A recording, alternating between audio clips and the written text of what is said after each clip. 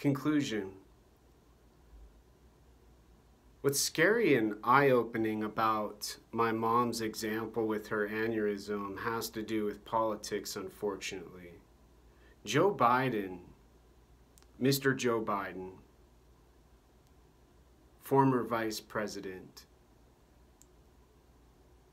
had an aneurysm and has difficulty when talking, showing similar signs, providing information similar to what my mom has for her difficulty. And in world, and for Mr. Joe Biden, with his family and nice lifestyle, there wouldn't be much to talk about for him as a man in the United States of America, having freedom, a caring wife who was a professor at a college, an instructor at a college, a teacher at a college, who's well educated, giving him assistance as I've helped my mother now, most likely. What gets difficult and very treacherous has to do with planet Earth and other civilizations, other parts of an agreed upon world, and countries and states, islands, and other lands and soil. Now, a Secret Service, a White House, staff, administration, vice president, with him as a president,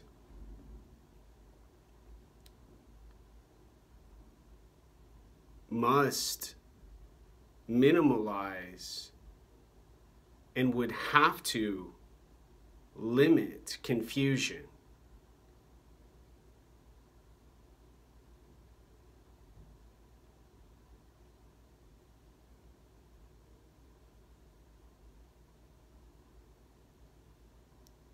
In other words, a man with a Confederate flag and a Tibetan Buddhist tattoo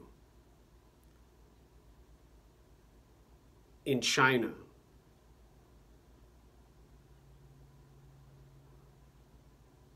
or in Hawaii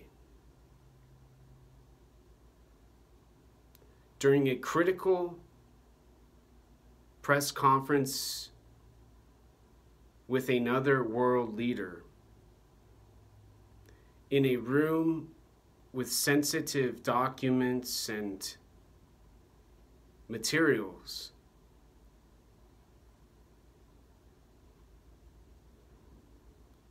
changes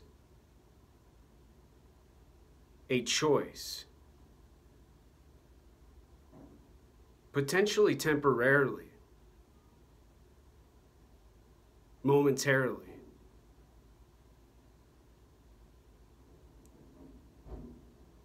But as a commander-in-chief of one of the strongest and most powerful militaries in the world, those lapses and difficulty with other leaders in civilizations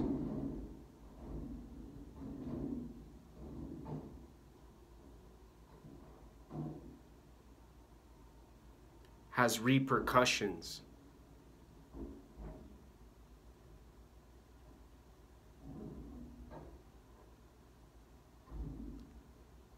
It makes opportunity for those who see what to attack.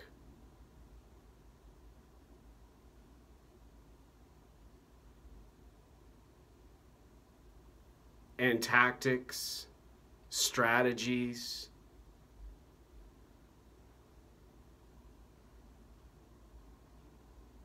and policies now.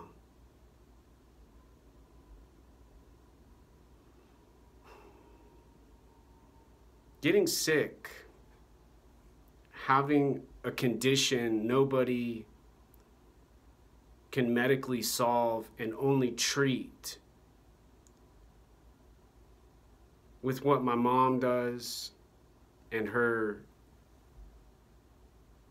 uncle's plain Amish house in Arkansas and Little Rock.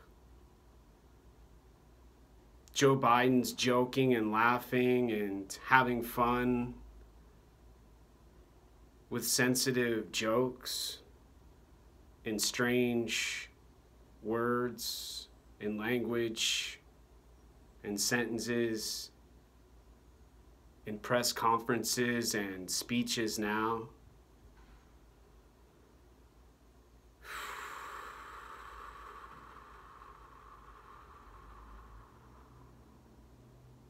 Limit and reduce a presidency to an assistant to a vice president elected with a commander-in-chief, woman or man, man or woman.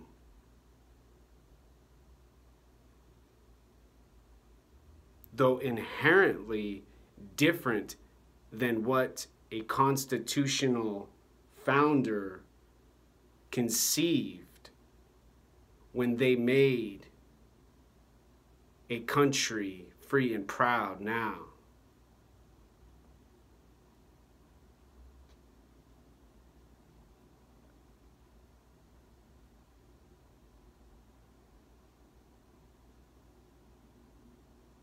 I'm not talking about UFOs and aliens and classified documents about landings and crashes and discoveries of treasures in oceans now.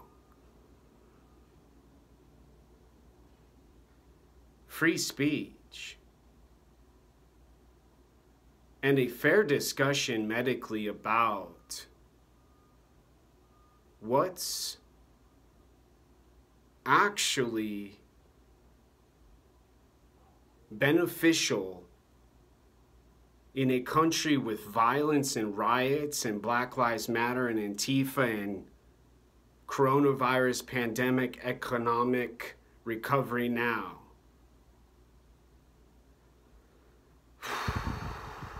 A person can only sit in a room such as what I have for a home, an apartment, an ashram, a studio,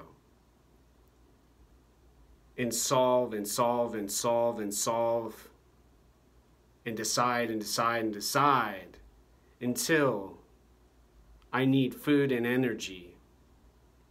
I need to go to a library to pick up more books now. Anybody can stand and say what to do. Anybody can do what they say they need to do for people to be safe and secure and healthy.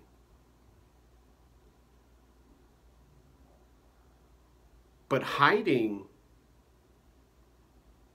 medical information and demanding from the other candidate, current Mr. President Donald Trump, his taxes and financial documents on dollars and cents and pennies and nickels he spent and gave, invested, and has in his bank account now.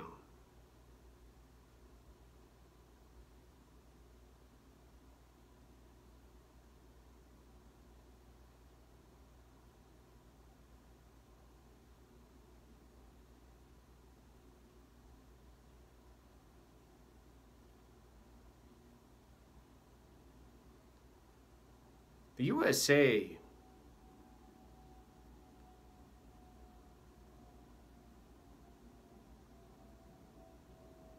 in about 2 months has to decide, with all the violence and all of the killing and all of the anger and all of the emotional, social, and communist propaganda and graffiti, anarchy,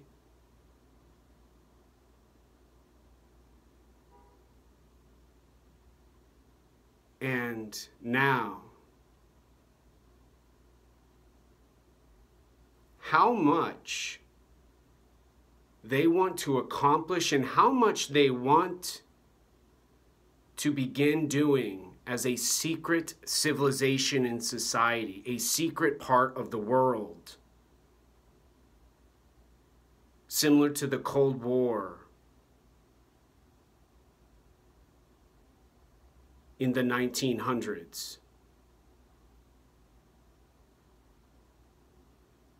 Ignoring valid discussion to have someone who speaks eloquently and dresses so sexy with their face mask and has a woman next to them and a man who's so tall and scary and fearful and vulgar.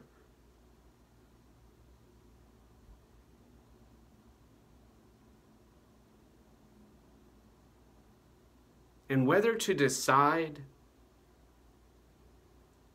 who builds, who engineers, who feeds those who need energy to have brain, body,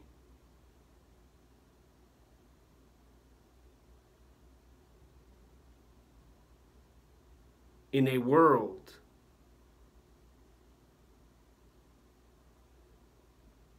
with nonviolence, peace, and calm now.